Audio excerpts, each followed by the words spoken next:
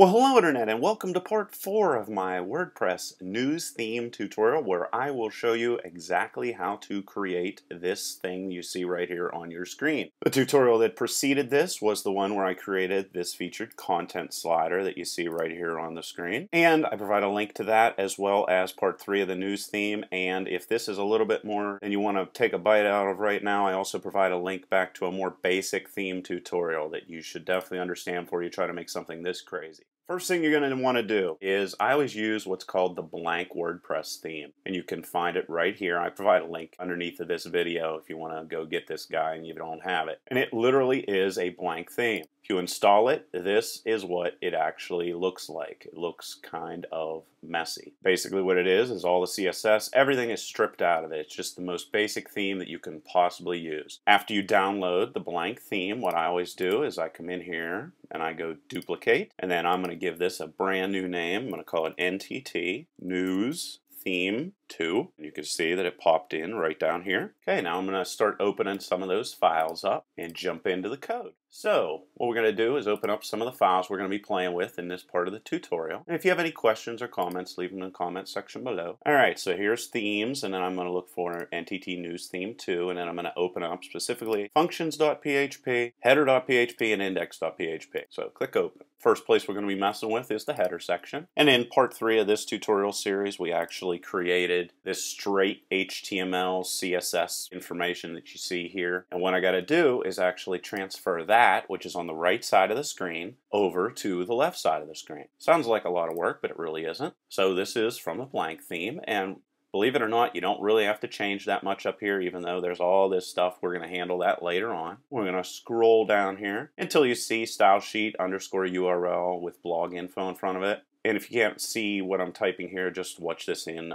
high def and full screen. You'll be able to see everything. Now, blog info, this guy right here, what this is going to do is it's going to pull over the style sheet for you. Well, I actually have two style sheets. One being the regular style sheet, and then I have a second one called home.css. Well, what I got to do instead, I'm still going to use all this information here, except inside of blog info, what I'm going to do is I'm going to type in template underscore directory. What that's going to do is that's going to say that I want blog info to return the location for my template directory inside of WordPress. And then what I want to do is just /css/ home.css, and that's the location for where that style sheet is eventually going to go. Then if we look over here under div ID page wrapper, well, over here it says page wrap. So what do I got to do? I just have to come in here and type in page wrapper. Remember, this is this straight HTML CSS on the right side of the screen. This is the theme we're working with on the left side of the screen. Header over here is an ID. Over here, it's also a div with an ID, so I don't need to change any of that. Here's an H1 tag with an ID of blog title. Well, I'm just going to copy that from on the right side of the screen. Paste that inside of there. I can leave everything else the same. And blog info name, what that's going to do is it's actually going to return the name for my website. So here, new think tank. And then this is the slogan part, or the description as WordPress calls it. So I got to pull in those two different things, and also I have to pull in a search tool that I want to use. Even though it's not showing here, it is showing right here. And if you want to see what this theme looks like in real life, if you go to myinvestmentservices.com, I have a dummy site set up there, and you can look at this. It's all junk articles and really nothing inside of it, but either way, that's something you can look at if you want to see what that looks like. Alright, so I got blog title inside of here. Everything else is exactly the same. Then we come over here and we see paragraph ID blog slogan. Over here it's listed as a class. Well, I want to change it to a paragraph instead. So again, I'm just going to copy this over here.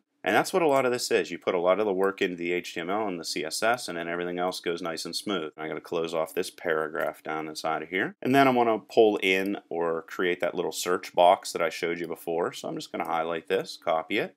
This is going to automatically pop in a dynamic search form. As you can see, it's called get search form, and it's just going to stick it right there on the screen. And then another thing I want to use is a menu system at the top of the screen. Well, this is pretty much copy and paste every single time. It's going to be pretty much the same all the time. If you want a standard WordPress menu to show up on your screen, just put in exactly what I have here. Array, tab, and then I'm going to type in theme, location, and there's a link to all this code in the underbar. And I always do this the same way. Just type in theme location, menu, underscore class, drop down, comma, container ID, navigation, fallback. CB, this is basically the function it's going to be called if the menu fails, and it's just going to put up a junk sort of menu. Like I said, this is going to be copy and paste code. Pretty much do the same thing every time. And we're going to close that off. Jump down here and close off the PHP section. And header's done. That's all you need to do for the header section. All finished. So we can actually file save that. And then let's jump over into index. Well, I'm actually going to be trashing a vast majority of this information. And if you don't know, the index.php file is what is shown whenever somebody looks at your blog.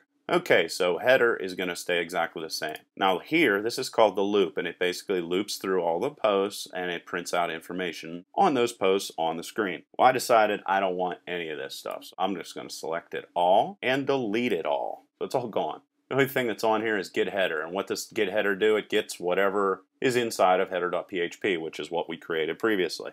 So I'm going to go in here. Again, I'm going to scroll this guy up to right where it says NTT featured content, because we have to print all this stuff out dynamically. Okay, and the first thing that I'm going to do here in this part right here is actually pull over the featured content plugin that we created in the previous tutorial. All the code that needs to show up for that. So I'm going to open this guy up, to index, come in right here, and I'm actually going to copy all of that. And this is going to go inside of there. And this is never going to change. It's always going to be exactly the same.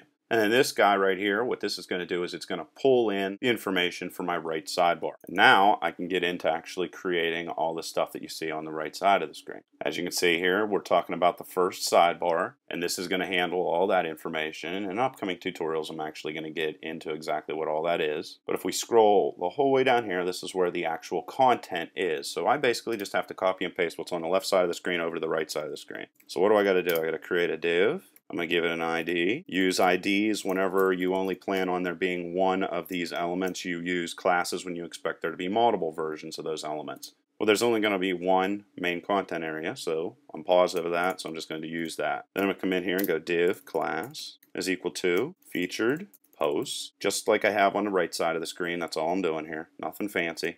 And then I'm going to create an unordered list, and it's have a class equal to featured lists. And then what I'm going to do, instead of using the normal loop system, I'm going to create a custom loop. I'm going to give myself some space here so you can see all this at one place. So we're just going to call PHP, then I'm going to hijack what's called the WP query object. And whenever you hijack this guy, you want to save its original contents in a temporary file so that you can copy it back later on. Because if you don't do this, you're not going to be able to issue more than one query on a page, and that's never good because you almost always want to put a lot more in than that. Then I have to create a new WP query object, and this guy's going to allow me to query the WordPress database, and then I'm going to actually call it issue a query. And to do that, you just type this in, and then I'm going to say posts per page is going to be equal to 5. Let's jump over here just so you know what I'm doing. Okay, posts per page is equal to 5. Well, these are the posts that I want to print out here, right there on the screen. And then the next ones I print out, I want to print out 4 of them. Now, what I'm going to say here, again, this is a query to WordPress. I'm going to say that I also want the category name to be equal to featured. So anybody in the category featured, I want to print out the 5 posts from there, the most recent posts, onto the screen. So that's what that query did. Well, then what I'm going to do is I'm going to use a while loop, WP query. As long as I have posts, I'm going to call WP query. I'm going to say, give me the post. One of the 5 that are the most recent inside of the category name featured. So that's what that guy's going to do for me. Well, then what I'm going to do, as you can see here, there's LI. I got to create all these guys. So I'm going to go LI, exactly the same, list item. Then I'm going to go H3, class is equal to featured title, just like I have on the right side of the screen, just copying that code over there. Except here, because this is going to be dynamic, I need it to print out each of the information for each of these posts as they come up. So I make a PHP call here, and if I want a link to the original post, I call the function called the permalink, and it's going to output on a screen. Then I close off the PHP section, just so I can put that in there for the HTML. And then I'm going to reopen PHP, NTT, and I'm going to get the title for the post, store it in a variable. How you get the title for a post is go post dash and then that bracket inside of there and call post title. That's going to shoot the post title out on the screen. And what I want to do is I want to echo I want to limit the length of the title, because if they give me a great big giant long title, it's not going to show up right in the screen or on the screen. So I'm going to say I want to take the post title that this variable holds because it called this guy right here, and I want to output from the 0 index character to the 28th character, limiting the size of the title that gets printed out the screen to keep things from getting all botched up. Put that, close off the A tag, close off H3.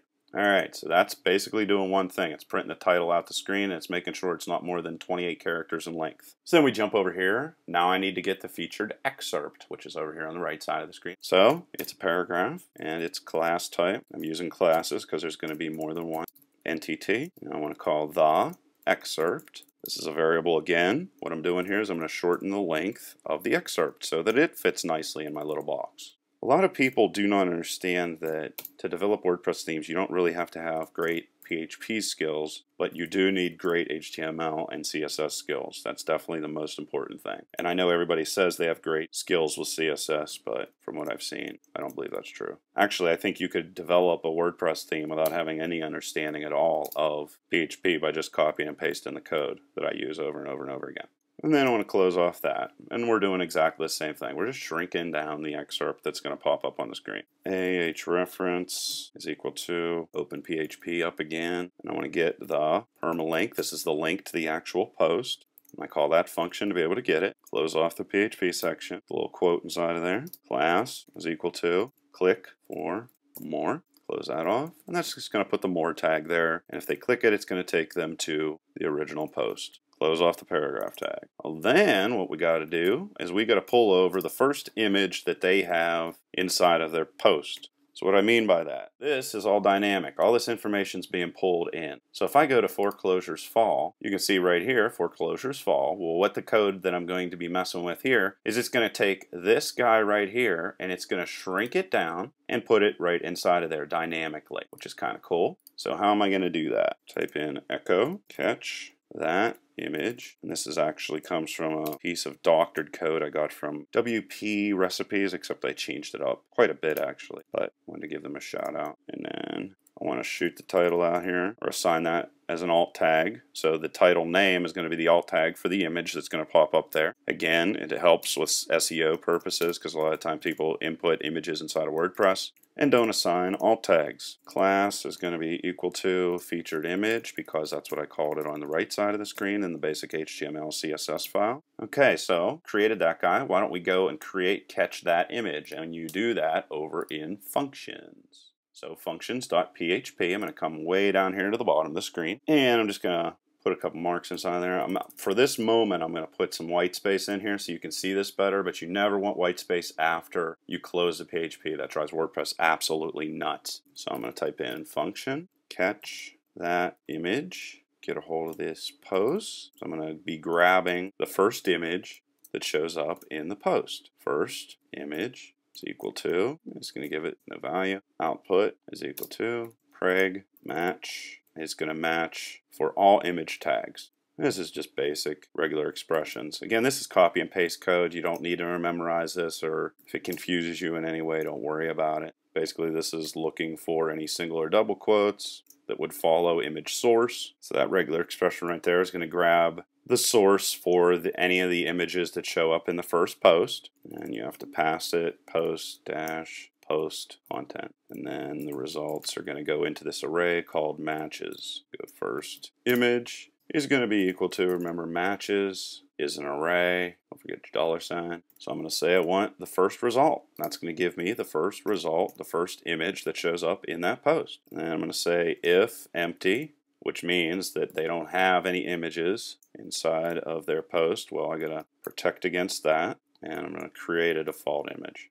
How I'm going to do that is I'm going to call blog info, call the template directory, and then I'm going to go first image is equal to, I'm going to say grab from the images folder the image file called default ping, close off that if statement, and then I'm going to return first image, and then close off this function altogether. And then remember to get rid of all of that white space. So let's jump back over into index again. So we got all that saved, got all that fixed. So now I'm going to close off this list item, and then call some more PHP. I'm going to call end while because my while loops come to an end. And I've gotten all my posts that I need. Scroll this up again. So what do I want to do? I want to reset WP query back to null. And then I'm going to take what I stored in a temporary file for WP query and assign it back so that it'll be able to perform additional queries. And then close my unordered list and then close my div. In the next part of the tutorial, what I'm going to do is I'm going to finish off index.php, and then I'm going to finish off with the footer section, then we're going to move into the sidebar and all that other wonderful stuff. Leave any questions or comments below, otherwise, till next time.